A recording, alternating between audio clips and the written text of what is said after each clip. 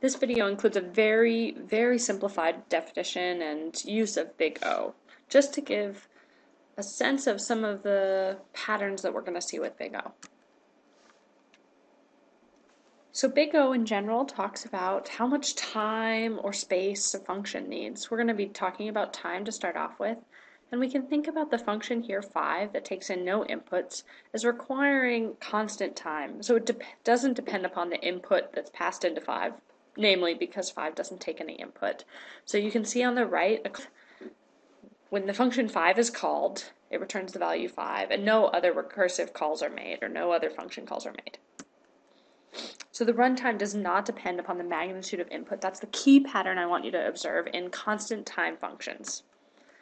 A linear time function is one where it does depend upon the magnitude of the input. So here I have the fac function, which we wrote before, and you can see the trace of the fac function on the right. So the magnitude of the argument to fac, here 6, determines the number of function calls that get made.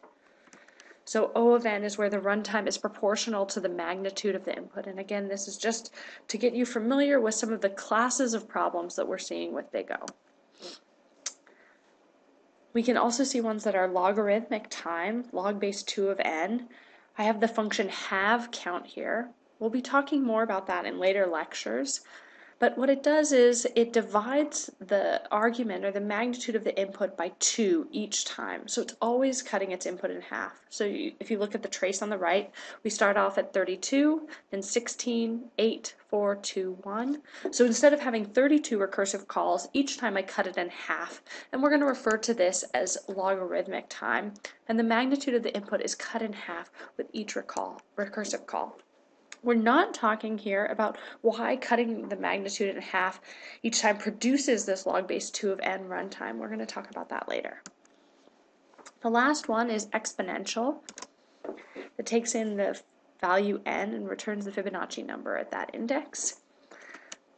Here you make 2 slightly smaller recursive calls each time. Factorial made 1 slightly smaller recursive call each time. This one makes 2 slightly smaller recursive calls each time. So each time it's going to branch out.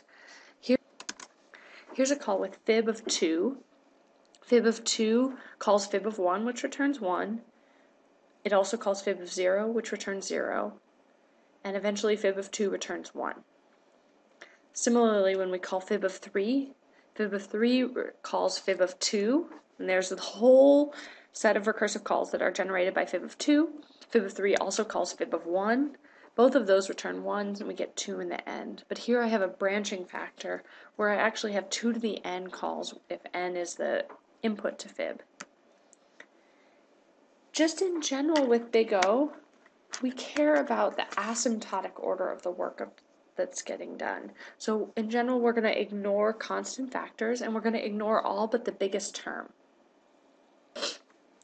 So in this second one, we have both 2n squared and 5n. We're going to ignore the smaller term because n squared is always going to be larger than n. And we're also going to ignore this 2 in front, and we just call this big O of n squared. So we just care about the biggest terms, and we're going to ignore coefficients. So in this last case, look at this and try and guess what we're going to get here. This one's going to be O of n to the third, because we're going to use the largest term and we're going to ignore the constant coefficients.